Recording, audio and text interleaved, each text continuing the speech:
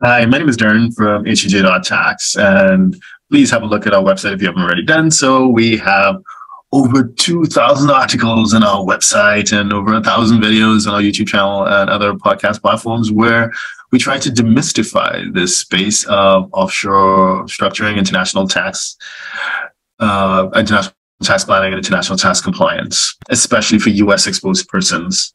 Today, I want to talk about, as you know, I mentioned the US as a great segue into today's topic, which is the US versus Dubai.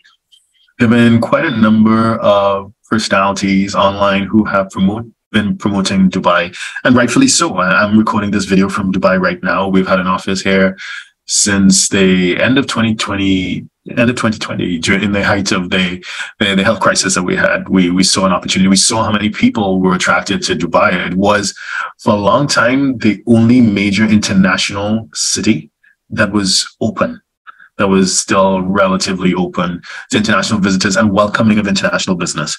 It is extremely business friendly, and it really came, to my mind, it came into its own during that health crisis. And then since then, we've obviously had the troubles in Ukraine and Russia, and we've seen entrepreneurs, we've seen business professionals who have sought refuge, or not really sought refuge, but have seized the opportunity that the Emirates has offered to re-domicile their business, or to run their businesses from Dubai, from the United Arab Emirates, Dubai being one of 7 Emirates that make up the UAE.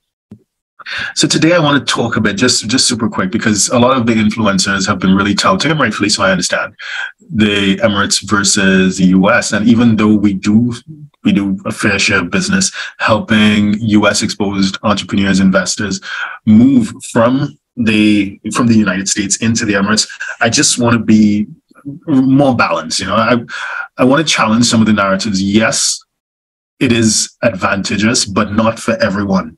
It is not a panacea. It doesn't fix it's not a magic bullet that will solve everything. It works for some people in very unique and specific circumstances, and it will not work for others. What do I mean by that? So let's talk about the advantages of the Emirates. The obvious ones: it's relatively tax-free. It's not completely tax-free, depending on what you're trying to do. If you involve in domestic activity, there's a VAT, a value-added tax, kind of like a sales tax. And recently, there's been the imposition of a 9% corporate tax, which we've discussed in other videos, and a lot of other people have done so online, so I won't belabor that point. But it is relatively tax-free. It offers affordable luxury for those like me. I spend most of my time in Singapore, and it's much cheaper than Singapore or Hong Kong, or depending on what part of New York or London. If you're in the center of London, if you're in the Square Mile, or if you're in Manhattan in New York, yeah, Dubai is a relatively, it's not at the tier, it's a lower tier financial center than London and New York or Singapore and Hong Kong. It's probably a 3rd or 4th tier jurisdiction. And with that comes commensurately lower costs. It's lower cost of business in terms of office space, in terms of really beautiful accommodation. So it does offer affordable luxury. So low tax, affordable luxury, great combination on its own. And because it's relatively small, and this is just of course, my personal point of view, and I hope that you would feel free to share your points of view below, and please feel free to comment below. But it's relatively small, so networking is super easy. There's a host of networking events, both within the various free zones and within different professional organizations, and it's really easy to network and to meet people. And that's of course quite welcoming. So and I don't need to perhaps go into more, because there are like probably hundreds of thousands of videos touting the advantages of the Emirates in general and Dubai in particular. But let's challenge some of those narratives. Let's not just take everything we're told at face value. Let's look at things from alternative points of view. The first thing I want to throw out is the idea that just being in a low tax jurisdiction works for every entrepreneur or business person. I mean, that's mainly the main narrative that I want to challenge. And I'll do that by, it's not that I don't have any special relationship with anyone I'm citing. It's just content that I've found online, and the basis for their analysis and the basis for the data that they present, it appears to be relatively credible. So the first source that I'd want to point out, and feel free to jump on Google and have a look at this stuff yourself, is there's a consulting firm called Henley & Partners, and it appears to be perhaps the dominant player in the whole investment migration space. There are other players, but they definitely have a higher profile. They seem to be tied into some of the governments themselves, and they advise on the structuring of programs, as well as helping high net worth individuals move around. Some people claim to work with high net worth individuals and help them move around. These guys are the real deal. They're sought after by some pretty well-known people. No one get into that. The point is that what I want to call out is that they did a survey, some sort of study earlier this year, and they published the top 20 cities with the most millionaires in 2022. Again, have a look at their website, have a look at it. They did a lot of press releases. It got a fair amount of buzz.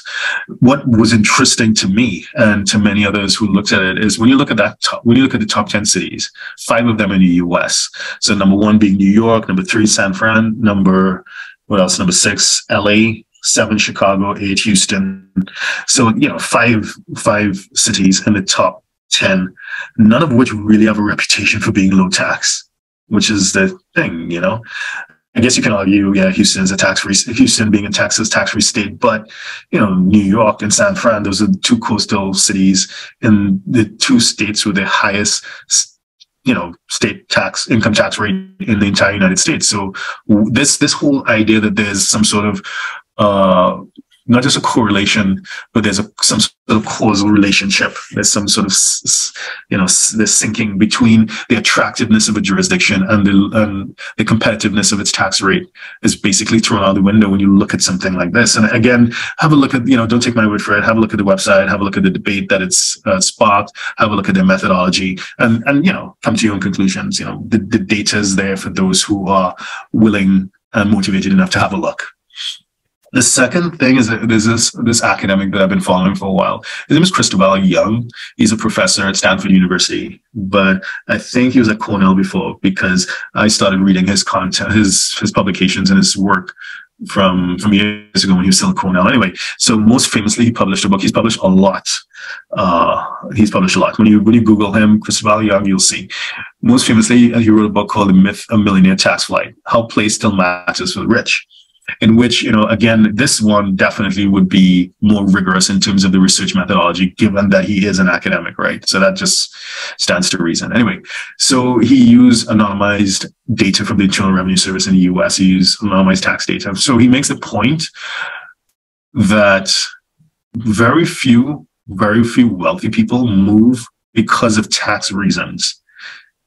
So he could not find that connect between low tax, at least within the US. So low tax states within the US and an influx of high net worth people. Nor can he find an exodus from high tax state. I mean, anecdotally, of course, in the last couple of years, you've seen Cal exit and movement, and this so-called exodus from New York to Florida. But I don't know. I know the media has been playing that up a lot, but I don't know how statistically valid the conclusions are that they come to, because it's the media. They're selling headlines. They're trying to make money like everybody else. So I would always encourage people to trust but verify. That's all it is, trust but verify. So have a look at the research that these sources have done. And I think with Christopher Young, he also did research internationally using data from Forbes. Have a look at that as well. And again, that this whole idea that there's this narrative of a movement from high tax to low tax has been challenged. Definitely from emerging markets to developed economies, so like Europe or North America, definitely Australia, New Zealand, that does exist. But the idea that tax is the main determinant, I think that's really challenged. When you look at it and so I'm circling back to the whole idea of this, that there's this whoosh, as the sound of wind as people jump on planes and they just run away from the US to jurisdictions like Dubai. Obviously, what these 2 data sources are telling us is that it has a lot more. Movement is driven by a lot more than taxation. There's access to capital, which is really important. Obviously, the US is a deeper, more dynamic financial market than other jurisdictions in the world, including the Middle East. Talent. There's a deeper, wider talent pool in the US. Again, it depends on what area, what industry you're in, but generally speaking, yeah. So bottom line is that the factor, and it's a bigger market. So the bottom line is that there are more factors in play to make money. So for some people, rather than focus on how you save money in terms of taxes, there's more scope, and there's a limit to how much you can save on taxes, right? So you can save 10% from moving from New York, or you can save 12 or 13 from moving from California. There's a limit to how much you can save by reducing your taxes.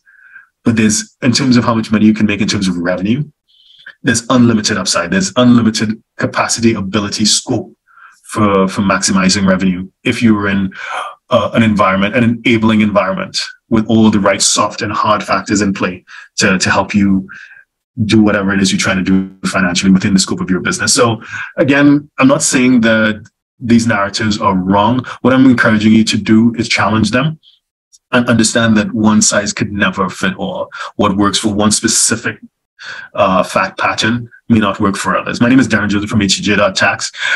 Come, please feel free to reach out to us via our website if you want to talk about tax planning or tax compliance if you're a US exposed international investor, entrepreneur, nomad, trader, or just expat, C-suite expat.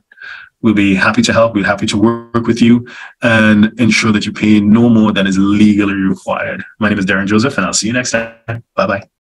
So if you're a 6, 7, or 8-figure investor, entrepreneur, or business owner who needs a tailor-made solution from a qualified team of professionals, we can help you achieve the international lifestyle, the freedom, and even the tax savings you're looking for. Visit us at htj.tax and live that international life.